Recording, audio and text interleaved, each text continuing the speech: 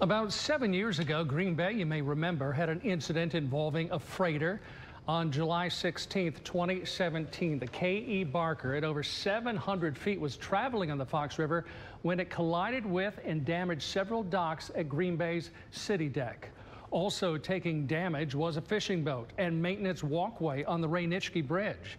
An official with the ship's company said at the time that swift currents may have been a factor. No one was injured in that incident. More than 200 ships pass through the port of Green Bay each year, transporting more than 2 million tons of cargo. Those ships face their own navigational challenges in Green Bay and the Fox River shipping channel. Fox 11's Christian Palacio spoke with the port director and brings us a closer look. While the Great Lakes shipping season opened early last week, ships have yet to arrive in Green Bay. But when they do, ship captains will once again face the narrow Fox River shipping channel that can present its own challenges. You know, the vessels that ply the Great Lakes are under the same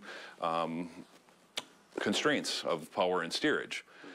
You know, we do have ample practice and contingency plans with the Waterway Safety Committee. Port Director Dean Hahn says that committee works on what to do in the event of a collision-related incident. He says safety procedures are in place in order to prevent an incident. On the waterway side, the bridges are well lit. There are kingpin pile structures in that are protecting the approaches of the bridges to reduce the chance of any type of a collision hitting the physical structure of the bridge. In 2017, when the K.E. Barker slammed into the city deck, the issue was a 700-foot ship trying to maneuver through the Main Street Bridge at a tight angle. The ship's owner explained the captain's dilemma at the time. He had to use his bow thruster to bring the bow back in line with the with the channel, and this is just one of those spots. That's when it crashed into the city deck. You know, vessels, just as trains, they take a long time to stop.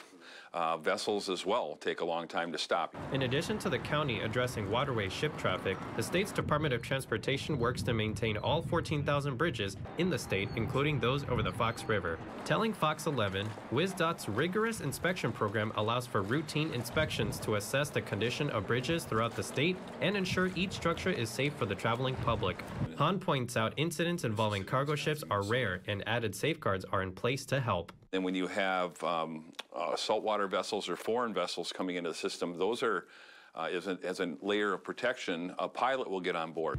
With the intention of smooth sailing, meteorologist Christian Palacio, Fox 11 News. And so, Dean, if you could just let me know, so roads are rated for various weights of vehicles. Is there a similar measurement for ports, such as how deep they are, how wide they are, etc.? Yes, so ports, just as roads, have navigation channels that are maintained to a certain width and depth for those ships to safely navigate through and stay within. Yeah, that makes sense. And what type of safety procedures are in place to prevent an incident, such as lowering or raising a bridge, staffing, lighting? Say that again, please. What type of safety procedures are in place to prevent an incident? So when we were talking about, generally, it doesn't have to be a collision, although of course directly with this story we are talking about a collision, but it could be just as you were talking about the city deck incident. What kind of staff are in place? Is there, if it's at night, are there lights in place? And is there some sort of activation system? Yeah. So on the waterway side, the bridges are well lit. There are kingpin pile structures in that are protecting the approaches of the bridges to reduce the chance of any type of a collision hitting the physical structure of the bridge. That wooden structure set out in the water would take the impact first should something unfortunately happen. Yeah, and of course, we're kind of learning about how, in the case of Baltimore right now, the cargo ship, they ran out of power. There's no brakes for the ships. Could that potentially ever be something to consider if that were to happen here? Well, vessels, just as trains, they take a long time to stop.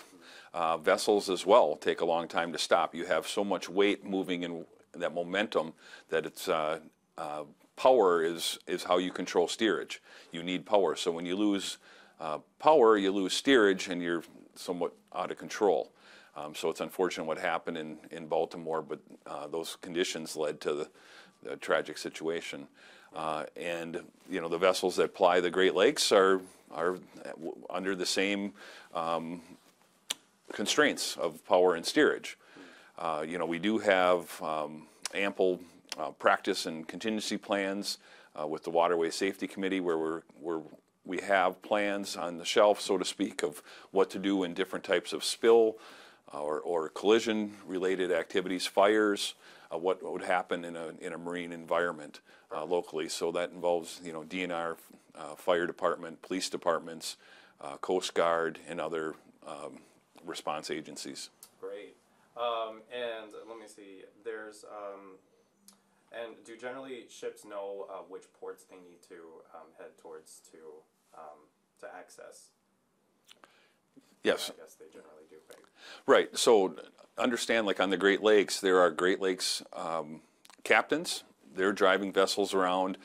They're familiar with the waters. They're going from U.S. to Canadian ports, very familiar with everything within the Great Lakes system. And then when you have saltwater vessels or foreign vessels coming into the system, those are, as a layer of protection, a pilot will get on board. A Great Lakes pilot will get on board, and the captain of that vessel will step aside, and he'll have to take that vessel into the waters of the Great Lakes and ports of the Great Lakes, unfamiliar waters, so that becomes a safety measure. And in fact, this vessel in Baltimore would have had a U.S. pilot on board under his command as it was getting back to the ocean. But unfortunately, you know, with the power situations, they had a tragic situation. Do you think there could be a factor of a sort of maintenance on these kinds of bridges? You know, is there a set standard, like every decade, every few decades, we have to repaint, we have to reinstall the specific pipes, that type of thing? The roads, yes, the bridges all have maintenance plans and recommended, you know, activities to happen at different intervals, but that would be more of a question for the DOT. Okay. They're state bridges. That's fair. All right. Am I missing anything, Lauren? Anything else that you might have had that it touch up on? I don't think so. No. Yeah.